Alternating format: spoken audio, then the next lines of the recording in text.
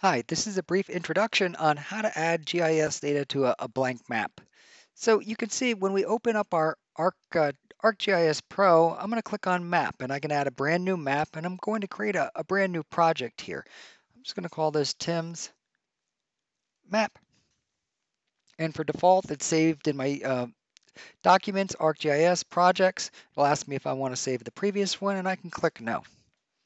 So there's a lot of different places where we can store data, and I'll just mention these really briefly. But under Map, I can click on Add Data. And the first place that I can look is data actually sitting on my hard drive. And so I can go down to my computer. Typically in the past, these are the type of data that I'd like to work with that I've stored in uh, brand new file geodatabases or databases. But I can click on, say, I can go to Temp, and I can look at all the different types of data we have here. So you can see I've got some XLS data, GIS data new, QA/QC. These are all GIS compatible formats. In addition, I have something called a shapefile. These are a little bit more older school that are combinations of multiple files like DBS, SHP files that go into that highlight spatial GIS data. You can see some drone imagery that's probably uncorrected, but these are all the different types of data that I can add to my GIS, some in spatial format, some not in spatial format. I'm going to look at a couple of these spatial databases right here. I'm going to click on QA/QC, and you can see that I have GIS data here as well.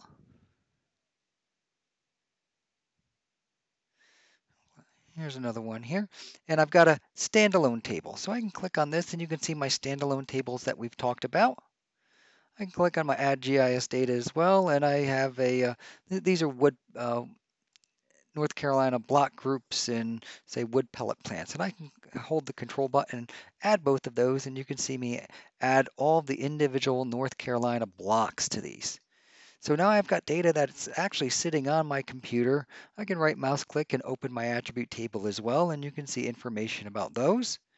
In addition, I can click on the actual name. So if I go and click on click on Explore, click on this, and this is what we call Identify.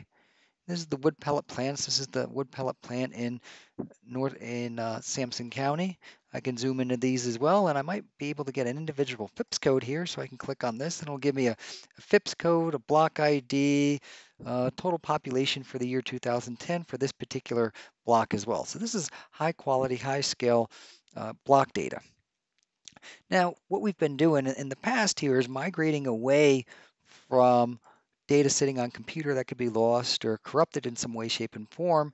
And other ways that we can add data, when I look at this dialog, first of all, I can look at the database. So this is the actual database that we're looking at. This is the newly created database. You can see when I created it. So if I were to extract and export data, I would put it into this file geodatabase as well. And I've got folders here as well. Other things that I have here that are sitting in portal or cloud-based GIS data is content. So now I can click on all of these. Now, if I'm signed in here, I go up to the top and sign in, you can see all of the data that belongs to me that I've saved in ArcGIS Online. So I've signed in as this particular user. Now I'm able to add these data. So I can click on landmarks. And these are landmarks that I've been collecting using my phone as essentially a GPS unit. So you can see a couple of the places that I've collected here. This one place here, and I can click on the little I button and you can see this is mine, and I actually have a picture attached to it. So this is a picture of my office right here. I'll zoom into another one. So in addition to storing spatial information, also stores information, and I would imagine in some type of blob binary large object format.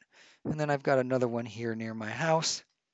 And these are data sitting on the cloud right now as we speak. I've got this button here. This is the collector name, name, description. This is the photo that I've collected here, and this is the my playground for my kids. And I can add multiple layers here as well. So I can click Add Data, and I've got a base map as well. So these are data, my content, my personal content that I have, and that I've created over the course of the last year or so. I've got my favorites, and I'll revisit this in a second. These are my groups. I've created a class group, and these are just the data that I've created for my particular group. And then these are the data, since I'm an administrator, these are all the data created by my organization. And so I can click on Find Items here. So I have someone named NCC Richie that created something back in November. I have these landmarks that I've been working on. I have in-class exercise web feature layer. This is a web feature hosted layer that I've created. And you can see a number of people are creating features here in the cloud that they have permissions to. So these are really powerful data that we're allowed to access that are part of the organization, since you or I may have access to these. In addition, we have ArcGIS Online. And so these are all people that have made their data publicly available. So I have something called, earthquakes, Esri Live feed. So this might be something I can add. Click OK. And these are all recent earthquakes. And I can zoom out and see exactly where these are. Some of these may be useful, some of these may not, but now we can see the attribution for these, because when people create and publish these, they can set the permissions as to whether you're able to export these. So if I can right mouse click and go to sharing or export these, I can't export these. I can save as a layer file, which has limited functionality, but under mine, I can right mouse click and go on data, export features for anyone to use. So these data creators, in this case Esri, or the other case myself, we can set the permissions as to who's able to export those, how we symbolize those, and what permissions people have for these. Another type of way I can click on my Add Data is the Living Atlas. And this is created by Esri that's a little bit more specific, that has, to me, a little bit more higher quality data. So if I want to type in the word, say, poverty, I want to look up poverty rates. And then you can see from Esri demographics, these are the poverty boundaries. So this has got high quality data that I can add and look at here. And so I can zoom in here at the state level. You notice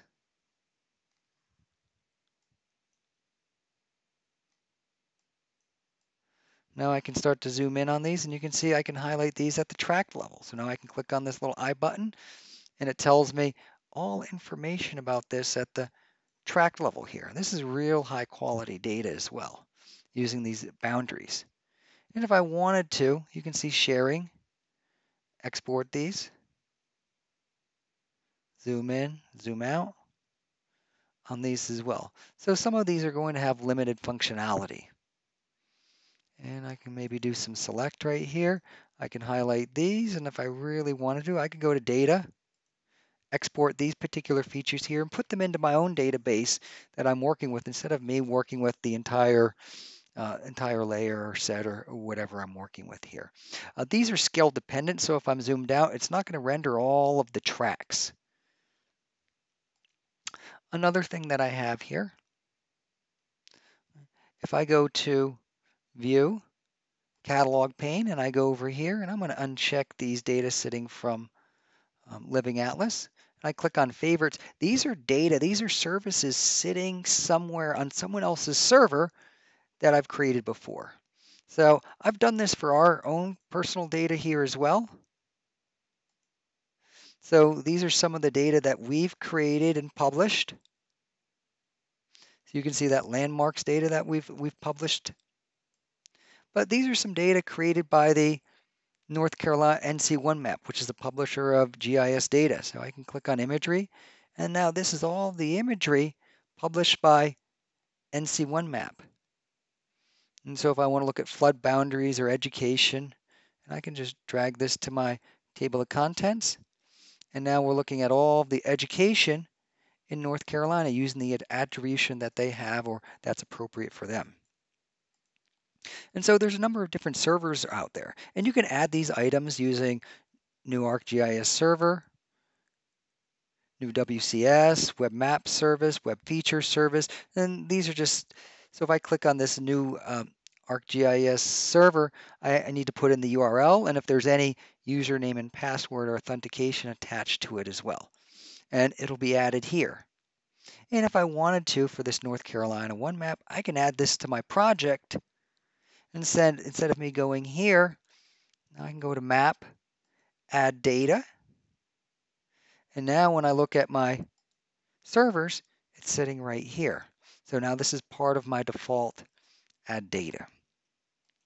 So in conclusion, there's a number of different ways, and I can highlight these maps as well. In conclusion, there's a number of different ways that we can add data. So we can create an actual GIS database and export those that can sit on your hard drive or thumb drive or external hard drive or whatnot. And those get big really quickly. We can add data from the cloud, and there's a couple of ways you can do that. You can add your own data, data from a group, data from your organization, data from the Living Atlas or ArcGIS Online. As well, you can connect to GIS services. So I implore people to take advantage of all the different data sources out there, because if there's poverty data sitting out there, you don't need to go and add it yourself. You can extract it from an existing GIS data set that already exists, published by Esri for your own needs, for your particular county or your particular study area.